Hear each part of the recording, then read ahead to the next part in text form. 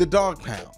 These days we know it as the general term for Browns fans. It's a marketing slogan similar to Seattle's 12th Man or Green Bay's Cheeseheads. But the Dawg Pound is not some kind of marketing creation that was whipped up in some dude's office. No, the Dawg Pound is something far, far more organic than that. It's much more than just the east end zone of Cleveland Browns Stadium. It's an organic creation between fans and a team that shaped NFL fan culture for years to come. So if you ever wondered how a team named after Paul Brown has a dog as their mascot, it's a story that shows how interwoven the Cleveland Browns are to the city of Cleveland, how a team and a city became whole. So this week on Worst Take, we're going to take a deep dive into the real history of the Dawg Pound, the real Dawg Pound.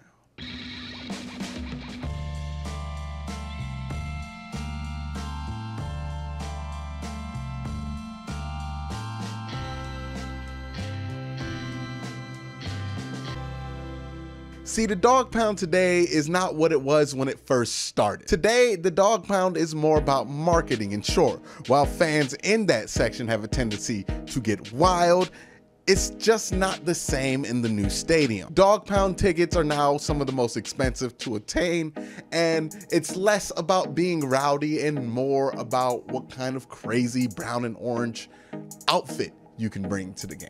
And that's no knock to the Dawg Pound. That's just what it has to be to exist in the modern NFL today. And by most other team standards, the Dawg Pound is still a crazy place. But as you'll learn today, what the Dawg Pound is now is considerably more tame than what the Dawg Pound used to be. So while the east end zone of First Energy Stadium is technically the Dawg Pound, and while the fans that sit in the Dawg Pound are 1000% true diehards, because where else other than diehard Cleveland Browns fans will you find like 3 Kevin Johnson jerseys from 2001? But it's not the same, and even they'd admit it. The Dawg Pound today is a cleaned up, polished, and gentrified rebrand of itself. It's branded on team apparel. It's the hashtag used by the team's official Twitter account. The team has a fake dog mascot and 2 actual dog mascots. Today, the Dawg Pound is a brand meant for everybody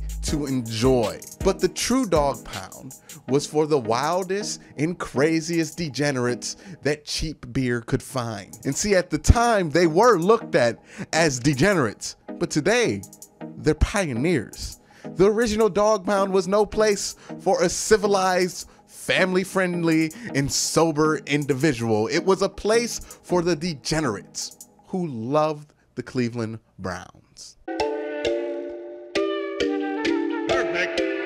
Whenever I'm outside of Cleveland and I tell somebody I'm a Browns fan, I'm always asked, why?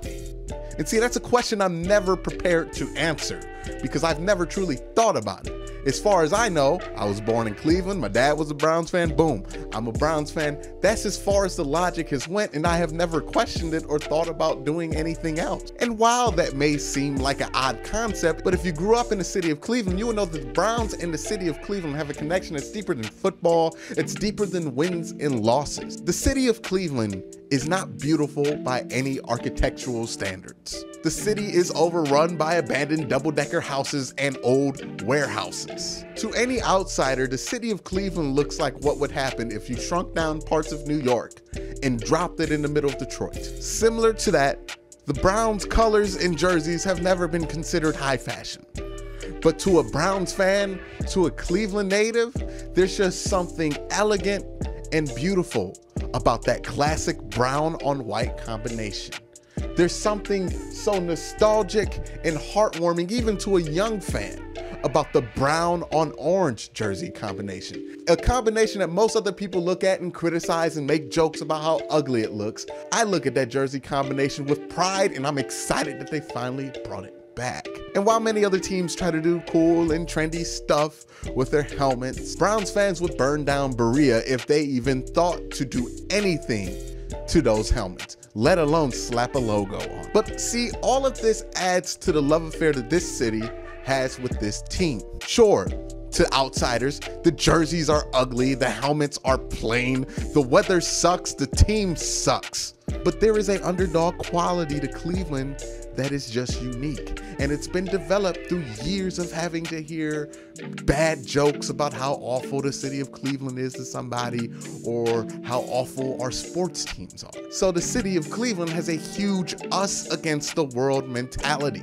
It's a city that celebrates its role players more than its stars. It's a city that, if you embrace, will love you unconditionally. Most importantly, it's a city that's been through adversity and economic struggle. It's a blue-collar town with the East Coast attitude. It's a place that won't take disrespect lightly and is not afraid to get ugly about it. And what the original Dawg Pound was that in a nutshell. A place that is safe, a place that is friendly for those who embrace what the Dawg Pound is. But for outsiders, it's an absolute danger. The Dawg Pound's origin is a perfect example of a fan base's connection with the players on the team. This all started when Hanford Dixon and Frank Menefield, the Browns' two best defensive players at the time, were trying to create an identity for the Browns defense. And that's when they had this thought. We had an idea of the quarterback being the cat and the defensive line being the dog, Dixon said. Whenever the defense would get a regular sack or coverage sack, the defensive lineman would bark. And during training camp that year, Browns fans started to pick up on the barking and then started to bark themselves along with the team. And the defense started to call themselves the Dawg Defense, and local grocery stores had put up posters with the defense's 4 best players and 4 leash dogs with the caption, "The Dogs of Defense," in anticipation for the upcoming season. And this is where there was a perfect storm of elements to create the cultural phenomenon that is the Dawg Pound. First, it was 1985, and at that time, there was way more hope than in years past because the team was able to select Bernie Kosar in the supplemental draft. This was important for 2 reasons. 1, Bernie would eventually become a franchise quarterback. 2, Bernie was also a hometown guy who grew up being a Browns fan, who actively lobbied his way onto the Browns, and not just lobbied, manipulated his way to the Browns. And as I said earlier, anybody who embraces Cleveland is loved by this city unconditionally. Imagine what that is for somebody who embraces the city, plays quarterback for the Browns, and is a Northeast Ohio native. The love was just something different. Second, Municipal Stadium. See, Cleveland Municipal Stadium is a stadium both beloved and notorious for how terrible a facility it was. Built in an extremely odd way, these days it's not normal to see a hybrid baseball and football stadium, but in the 80s it was more of a norm.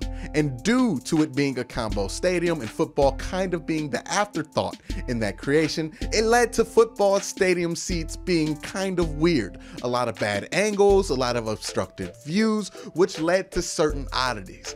Oddities like the closest seats to the field, the bleacher on the east end, being the cheapest tickets in the house. The third thing was that it was a pre-9/11 era, and pre-9/11 stadium policies must have been way more lax than what we're used to now. You see, while today something as simple as trying to sneak a beer into a football stadium is a task on par with trying to break into Fort Knox, back then, much easier to just bring things into the stadium because things like TVs, dog houses, dog food, actual bones, leftovers were regularly taken into a stadium. And if you don't believe that these policies were lax, look, this guy brought a saw into the stadium like it was nothing. A saw. Last year, they confiscated the bottle opener on my keychain. This dude brought a saw into the stadium. But since it was a more lax environment, it wasn't just easy to bring projectiles into the stadium. But remember those dog houses I mentioned earlier? Yeah, so according to like all accounts of people who were regulars in the Dawg Pound during that crazy era, It wasn't a rare occurrence for somebody to sneak in a keg or two into the Dawg Pound on any given Sunday. So now let's put all this together. You have an excited fan base ready to support their homegrown guy at quarterback who's actually has a chance of being a franchise guy. Then you have the cheapest ticket available also be the ones that are just a few feet from the end zone. And finally, not only are you already plastered from tailgating, but now some dude comes by and offers you free beer out of this totally non-shady looking keg he snuck in through a doghouse. And he hands you a few dog bones, a couple batteries, things that are very easy to throw at these players who are like maybe 10 yards away from you. Now just put that all together and imagine the kind of environment that would create. It created one of the most hostile and technically dangerous environments in all of pro football. Hanford Dixon once said, "Boy, did they intimidate the opposing teams. Teams didn't want to come in here. They didn't want to play, and they wanted no part of that section of the field. No part of it." And that's no joke. The Dawg Pound was such a hectic environment, had such a crazy presence that on more than one occasion, it changed the outcome of a game. In the fourth quarter of a 1989 game against the very hated Denver Broncos, you gotta remember, this is after the fumble and after the drive. The Broncos are not friends to the Browns, especially in 1989. The Broncos got rained with batteries, rocks, eggs, and other debris coming down from the Dawg Pound, generally endangering the safety of those players. In order to create a safe environment for football to be played in, the referees had to do the smart decision and switch the ends of the field for the teams. But this put the wind at the Browns' back, and the Browns ended up winning the game off a field goal that barely crossed the crossbar because they had the wind at their back, which they wouldn't have if those fans weren't throwing batteries. Now, this is no encouragement for Browns fans this year to get some D batteries and throw them at Ben Roethlisberger in order to get the wind at our back. It's not something we need, but it is a story that needs to be told, because could you imagine if that happened in today's modern NFL? I mean, it'd be crazy. But see, in the Dawg Pound's height, things like this just happened regularly. But eventually it got to a point to where it needed to be reined in, and the team had to ban fans from bringing in dog bones, generally anything dog related that could be thrown easily, because it started to become a regular occurrence that opposing teams would just get pelted with just dog-shaped items. Which is just crazy to think about, especially with modern sensibilities, because nowadays we look at something like Bottlegate as just one of the craziest things to ever happen in an NFL stadium. Well, in the Dawg Pound's height, it was Bottlegate every Sunday.